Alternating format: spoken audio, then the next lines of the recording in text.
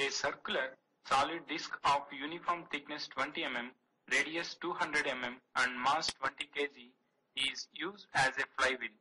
If it rotates at 600 rpm, the kinetic energy of the wheel in kilojoules is, options are A 395, B 790, C 1580, D 3160. Now the solution is, we know that mean kinetic energy of the flywheel E is equal to half into I omega square, where I is the moment of inertia of the flywheel about its axis of rotation in kgs meter square, and omega is the mean angular speed during the cycle in radians per second.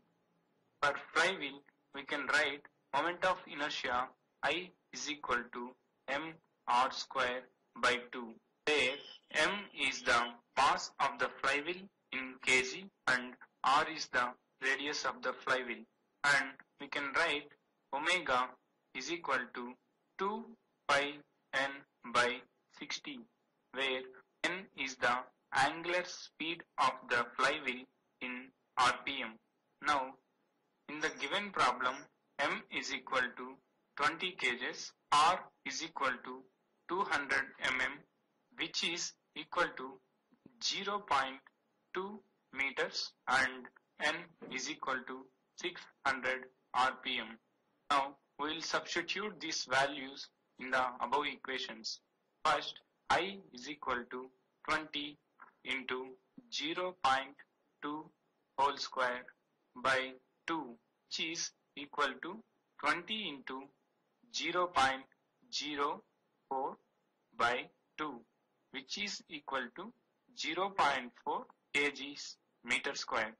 Now omega is equal to 2 pi into 600 by t, which is equal to 62.83 radians per second. Now substitute these I and omega values in kinetic energy equation, that is E is equal to half I omega square equal to half into 0.4 into 62.83 whole square, which is equal to 790 joules.